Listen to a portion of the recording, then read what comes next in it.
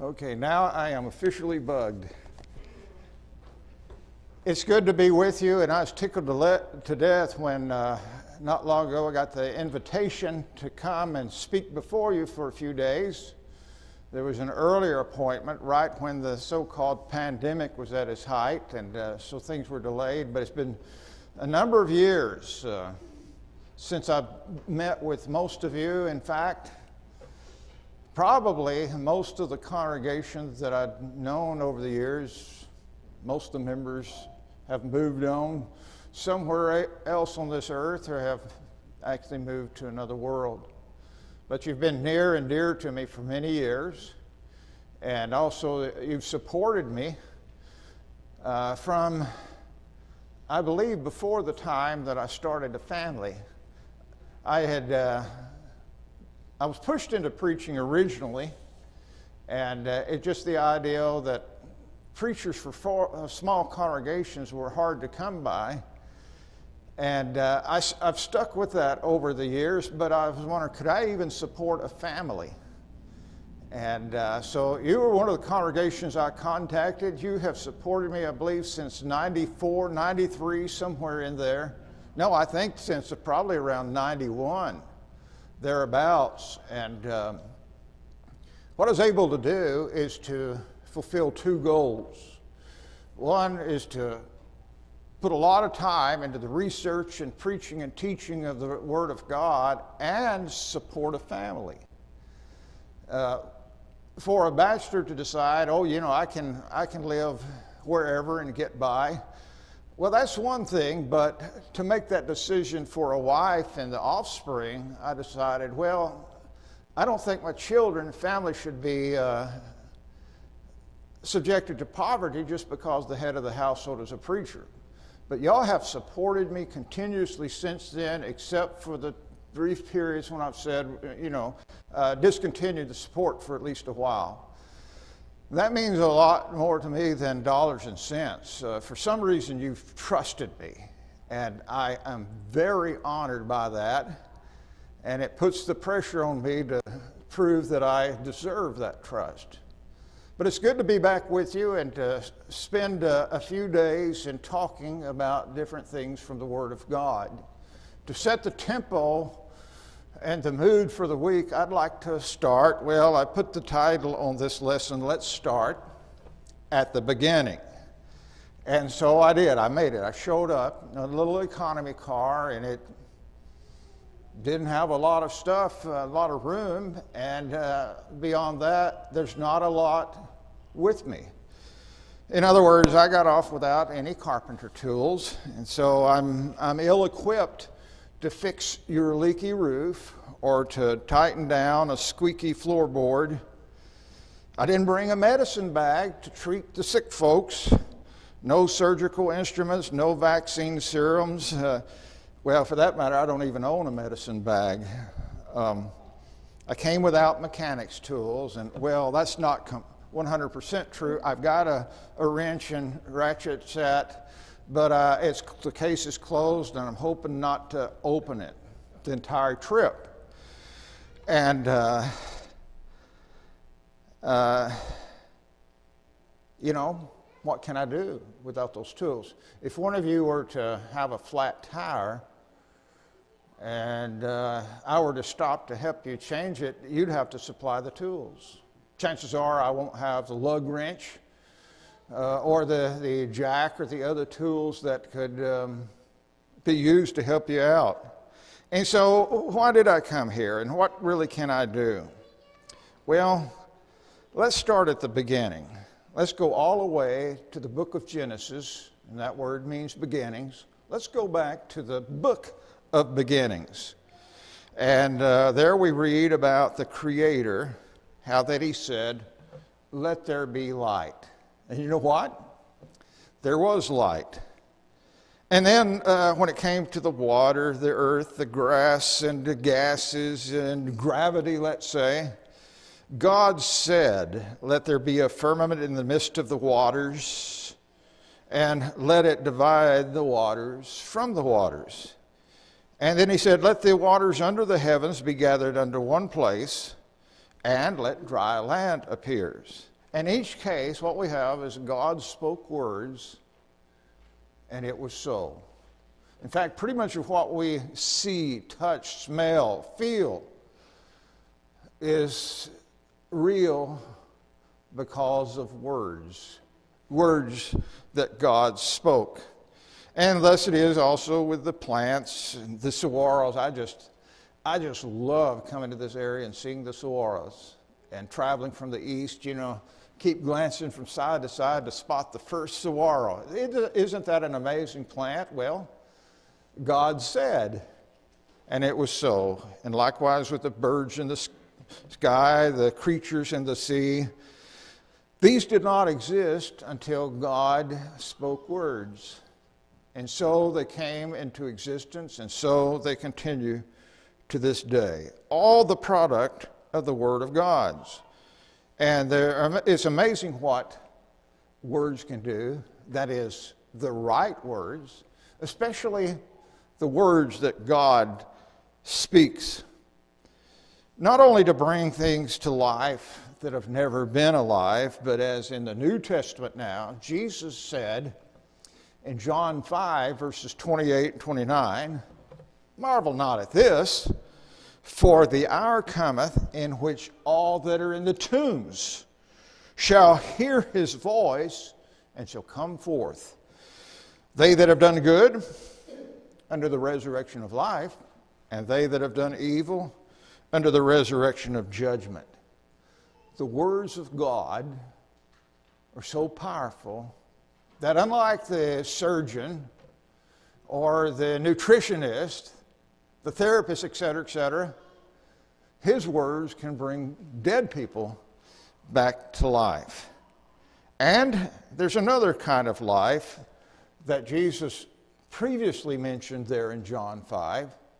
In John the 5th chapter, if you back up to verse 25, he says, "Verily, verily, I say unto you, the hour cometh, and now is, when the dead shall hear the voice of the Son of God, and they that hear shall live." And the great significance of that life is those who receive the spiritual life through the Word of God are exempt from the second death. And the death that we know, we see it secondhand, and one of these days we experience it personally, but that's bad enough, isn't it?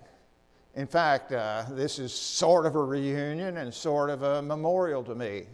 I'll be thinking of the people who aren't here anymore, people in this congregation who I've loved over the years dearly. And physical death, the separation of spirit and body, that's bad enough, but the second death, that's the one we especially want to miss out on. And the Word of God can keep us alive from that second death. And words are such powerful things in so many ways. And I want to just give you some idea of the power of words right now. I can't do with my words what God can do with His words, but I can do it on a smaller scale. So think about this.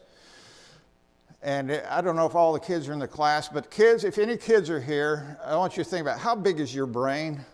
Maybe the size of a grapefruit. Did you know that I can take a giant pink and purple polka dotted elephant and I can put that huge critter into your brain? And you know how I can do it? In fact, I just did it. I put that huge pink, purple, polka dotted elephant into your brain, and I did it through words. So never underestimate what words can do. But that's nothing. The Word of God can take this huge red dragon that is so big and so ferocious that one swipe of his tail can knock a third of the stars out of the sky. And the Word of God, you see, does that very thing in Revelation 12. And your first impression is a dragon that fierce and that big, that powerful. If he's going to gobble up a little baby boy as soon as he's born, the baby has no chance whatsoever.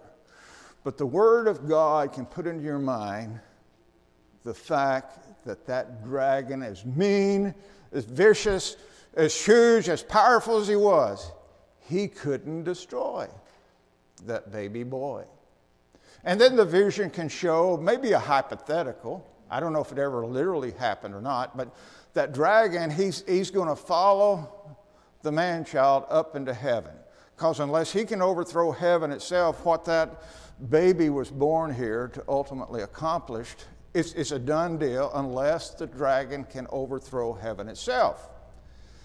And we have that in chapter 12, and the diabolical plans in chapters 13 and 14 of Revelation, how that as vicious as that dragon is, he uses these other monsters to accomplish his purposes.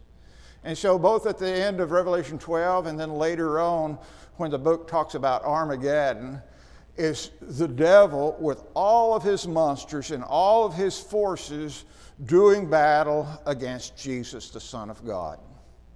And you wonder, whoa, this is the mother of all battles. This is the Waterloo of all time, so to speak. I wonder which side is going to win. Except the little children don't wonder. Ask them, say, now the devil and Jesus are having this war. Which side's going to win? And they'll say, Jesus, Jesus. The little children know. And you say, well, which side should I be on? You know, this dragon is mean, he's vicious, he's threatening. So which side should I be on? Should I be on the devil's side or the side of Jesus? And the little children know. And without hesitation, they'll tell you so. You need to be on the side of Jesus. You see, the Word of God does reach the hearts and the minds of even little children. And that's not all. Did you know that God's words can cause you to see the most amazing thing that ever happened on this planet? Paul is writing to some folks. It's different congregations in the region back then that was called Galatia.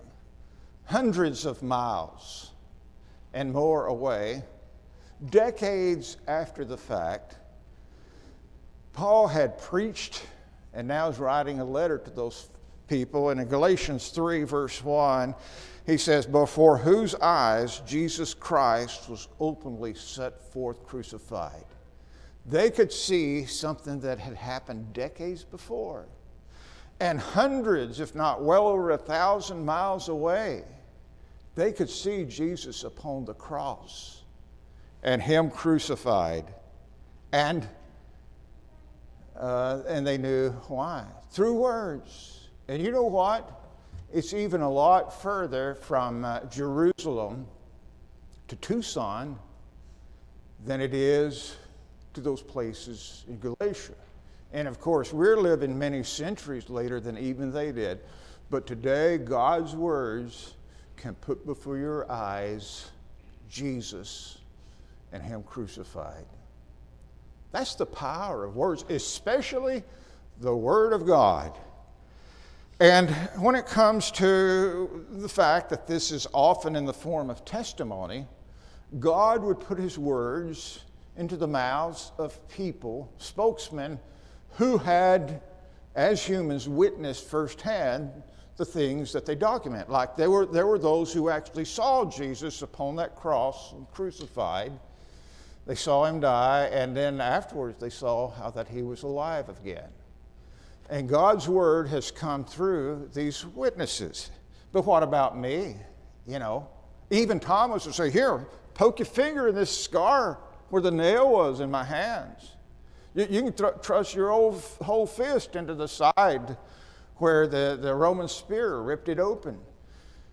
And how can we have what even Thomas had, what Peter and the others had? Well, listen to a minute as John, and he's speaking here the Word of God when he says in 1 John 5, verses 9 and 10, if we receive the witness of men, the witness of God is greater. For the witness of God is this, that he hath borne witness concerning his Son. He that believeth on the Son of God hath the witness in him. Think of the significance. We who are not witnesses actually have the witness in us. And how is that? By words, the testimony that God gives.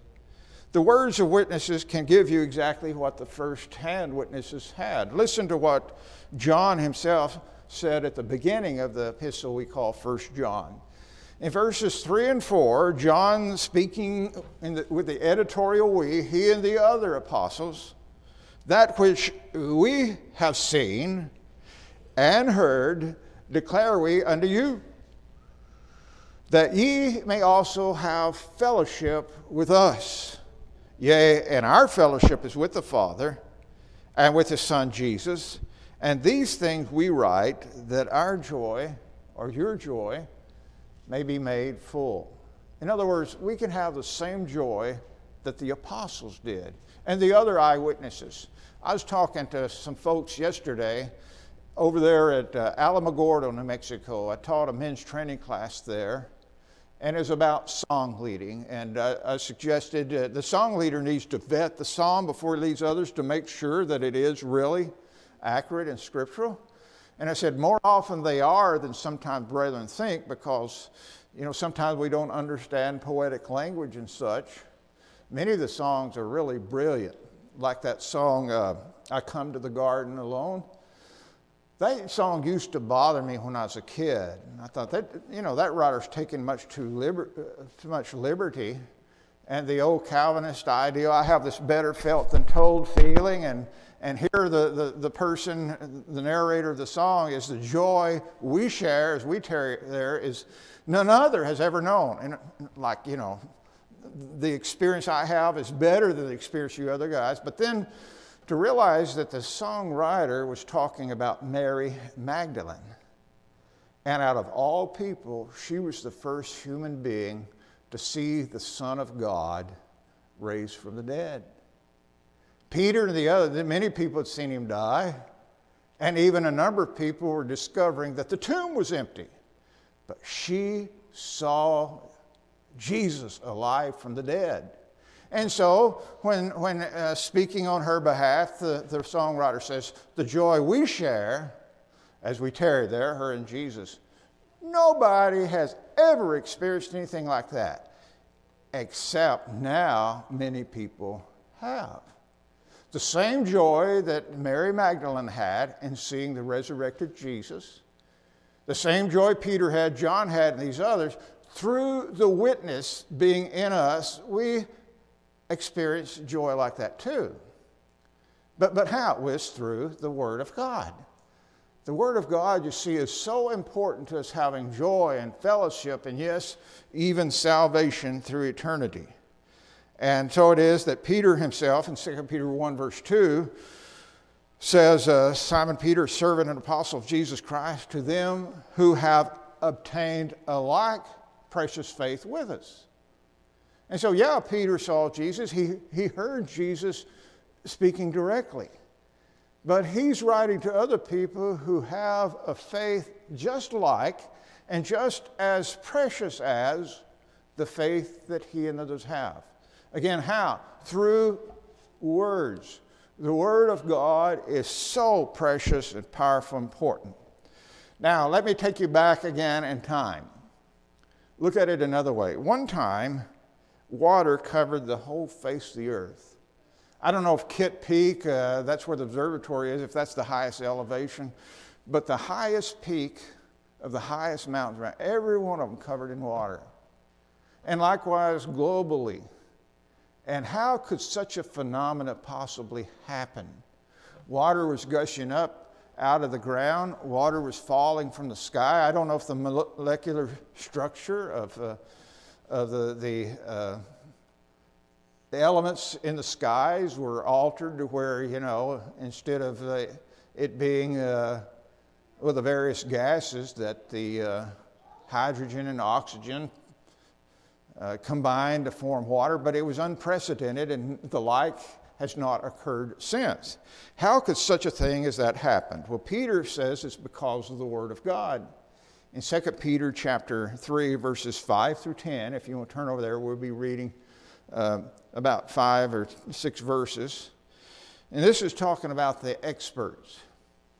When he says, for they, the experts, they willfully forget that there were heavens from of old, and an earth compacted out of water and in the midst of water by the word of God. That's creation there. By which means, that is, the word of God, same word of God, by which means the world that then was being overflowed with water perished. But the heavens that now are, and the earth, by the same word means the word of God, by the same word have been stored up for fire, being reserved against the day of judgment and destruction of ungodly men. But forget not this one thing, beloved, that, forget not this one thing, beloved, that one day is with God as 1,000 years, and 1,000 years is one day. The Lord is not slack concerning his promises, as some men count slackness, but is long-suffering toward us, not willing that any should perish, but that all should come to repentance. But the day of the Lord will come as a thief, in the which the heavens shall pass away with a great noise, and the elements shall be dissolved with fervent heat, and the earth and the works that are therein shall be burned up. So God's word said that the flood would never occur again. You remember that, I think, at the end of Genesis 9? But the word of God also says that it'll be destroyed and completely destroyed, and with it the atmosphere, and with it the entire universe. And what can make such a thing really come to pass? Well, the word of God. It's as good as done, we might say, because God's word says it will happen. The part, kids, about like a thief means sneaky at a time that's unexpected. And none of the ones who set the day that the universe is going to end and the Lord will return, none of them know. They're just pretending. God has said it's going to happen. His word has not disclosed to us when. And really what Peter tells them for the rest of the chapter, that is 2 Peter chapter 3, he said the only way to be ready is to be always ready. Simple process, really. And that brings us then to a classic statement in Deuteronomy 29. I believe it's verse 29. I think I have a typo there, but in the book of Deuteronomy, we're told, the secret things belong unto Jehovah our God, but the things that are revealed belong unto us and to our children forever, that we may do all the words of this law. In other words, why write a book about something if the intent is, well, nobody can understand the book? Why bother writing a book? Anybody that writes a book is going to convey some information. Now, maybe there's some things that are redacted or some things that aren't put in the book. Why? Because, it's confidential, top secret, classified, whatever. But anything that's in the book is so that the reader will be informed. And God has done that, and people try to make a mockery of him and his word by saying, oh, yeah, it's all in there, but, he presented it in such a way that you can't understand it. Well, why did he bother to write the book then? That's ludicrous, even on the surface. There is one case in Revelation 10, verse 4. John is kind of like a reporter. He's witnessing visions and hearing things and writing them down. Just scribbling them down. I don't know if he had shorthand or not, but writing down things as quickly as they were occurring. And at one point, Revelation 10, verse 4, the seven thunders uttered their voices. I was about to write. And I heard a voice from heaven saying, seal up the things which the seven thunders uttered, and write them not. So there's something at least left out of the book of Revelation. Why was the rest of it written down? And why was it? It's like a scroll that you finish it and you don't even put a seal on it. You run and deliver it to these churches, every one. They don't even have time to break open the seals. They need to read. Why? Because what's written in them is important, and they needed to read and understand. That's the purpose for written documents. The things that have been divinely disclosed are to be understood. And so there's something important in this book, the words of God that we have. And we need to try to figure out what the message is in each case. Finally, you're being a patient group. What time do you usually dismiss this particular segment? At the bottom of the hour? Or 9:45. Okay, so we have a few more minutes. I'd like for you to turn in the New Testament to 1 Corinthians, the 2nd chapter, and we'll read from verse 6 onward. This is a very definitive disclosure of how the inspiration process works.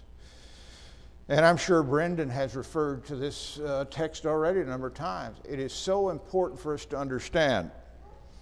When Paul, speaking on behalf of the inspired speakers and writers, said, "We speak wisdom, however, among them that are full grown, yet a wisdom not of this world, nor of the rulers of this world who are coming to naught, but we speak God's wisdom in a mystery, even the wisdom that hath been hidden, which God foreordained before the worlds unto our glory, which none of the rulers of this world hath known. For had they known it, they would not have crucified the Lord of glory. But as it is written, things which eye hath not seen, nor ear heard, and which entered not into the heart of man." And Henry Ford, I think, was it Henry Ford? No, Thomas Edison gave us the picture. You know, you can draw an ear, you can draw an eye, and then that light bulb, you know. That light bulb has become the icon for ideas, invented ideas. Nobody thought of that before, but I did, and I'm going to patent and design this new invention. So nobody observed it scientifically. Nobody heard it. Nobody invented the ideal. And, well, how do we come up with it if we can't see it, hear it, or imagine it? Well, what if God reveals it to us? Which entered not into the heart of man, whatsoever things God prepared for them that love him. Verse 10 in 1 Corinthians chapter 2. 1 Corinthians chapter 2, verse 10. But unto us God revealed them through the Spirit. And the us would be the inspired men. Inspired men, inspired by the Spirit, they receive words. And unto them God revealed through the Spirit, for the Spirit searcheth all things, yea, the deep things of God. And then he goes on to make a logical argument. Who among men knoweth the things of a man, save the spirit of the man which is in him? Even so the things of God none knoweth, save the Spirit of God. But we receive not the spirit of the world, but the Spirit which is from God, that we might know the things that were freely given to us of God. Which things also we speak, not in words which man's wisdom teacheth, but which the Spirit teacheth. And the American Standard Version wording, I believe, gets to the point. At the end of verse 13, 1 Corinthians 2:13, combining spiritual things with spiritual words. And let me just go off on a brief tangent. One of the interesting traits of the New Testament is how often adjectives are used without stating the noun. But you know, adverbs modify verbs. They describe action. Adjectives describe thing, or person, place, or thing. But what if we have the modifier of a noun, but not the noun? And this is one of those cases. So some versions would be, usually it's in italics if it's applied. You know, we're talking about spiritual things, spiritual men, spiritual words. What? Well, I think the American Standard got the right idea contextually. Spiritual things with spiritual words. And this is the nature of this book. Not only did the Holy Spirit reveal ideas to the writers and speakers, the Holy Spirit gave them the words they were to use to convey these ideas. That's what makes this book so unique. I'm going to try to do my best to minimize faux pas and inaccuracies in my speaking. But still, you still have to go back and vet everything I say, even if my motives are completely pure, even if I've got it up here, it could still come out. Practically every preacher that I've ever known has had Moses taking 2 of every kind of animals into the ark. And everybody knows it's Noah, and the preacher does too, but sometimes the wrong word or name comes out. That doesn't happen with this book. That's why this book is so reliable. Both the intended ideals are pure and valid, and the words used to express those words are precise and accurate. And so this is inspiration, the Holy Spirit giving the writer, the speaker, both the ideas and the words to use. Verses 14 and 15, now the natural, that's the old word for physical. The Greek word for physical is what is in this verse. The physical man receives not the things of the Spirit of God, for they are foolishness to him. And he cannot know them because they are spiritually judged or spiritually discerned. And, even the goose. The goose knows to head north a certain time of year and then to head back south at a different time. It's instinctive. It's inborn in them. There's all sorts of things that animals have that's just inborn, inbred. I don't even know the term for it, but they just naturally, instinctively know. And the same is true with humans. But there are some things that we won't know instinctively. We can only know if they are revealed to us from God. That's what this book is for. The things in this book that we're not going to get any other way. We're not born with it. We don't inherit it from our parents. It doesn't matter if, dad's a preacher or great uncle or great granddad. These things aren't inherited physically, naturally. They're only available through the Word of God, and then we have to hear and accept those words. So we're not mind readers. We can't just second guess what God is thinking, but we are word readers. And so Isaiah chapter 55, verses 10 and 11, as the rain cometh down, and the snow from heaven, and cometh not thither, but watereth the earth, and maketh it to bring forth and bud, and giveth seed to the sower, and bread to the eater, so shall my word be that goeth forth out of my mouth. It shall not return unto me void, but it shall accomplish that which I please, and it shall prosper the thing wherein I sent it. And what especially pleases God is when His word showers upon your heart and it germinates, it buds, it produces the right kind of fruit. The Word of God can do that. So think finally of precious stuff being hauled by train. And that's what really put places like Tucson and so many places in the Southwest on the map. It got to where Tucson would have ice. The trains could bring in ice. They could bring in bananas and things from way down in central, if I'm pointing the right way, things that otherwise, nobody had access to. And so all of these goodies, it could even be a zoo train, the circus come into town and bring all these exotic animals. And, think of a sentence as being a train. Think of each car as being a word in that sentence. You've got the elephant car, you've got the tiger car, maybe even the banana car, all these things strung together. And so God is sending this train from His mind to your mind. Isn't that amazing that in your mind can be the very thing that's on God's mind? How? Words. Words from God conveying the things of His mind to your mind. Words are important, are they not? And so I didn't bring carpenter's tools. I didn't bring mechanics tools for the most part, but I bring the Word of God. In conclusion, I direct your minds to 2 Timothy 3:16 and 17, a passage that we understand and appreciate some of the concepts involved, but I think most of the time we have not really focused our camera to see the precise meaning. As we're reading this, I want you to keep in mind that I can't get up on your roof with this and patch the leak. I can't get out of my car and go to your car with this and change your flat tire. With that in mind, think about 2 Timothy 3:16 and 17. And I'll probably just be morphing different versions here.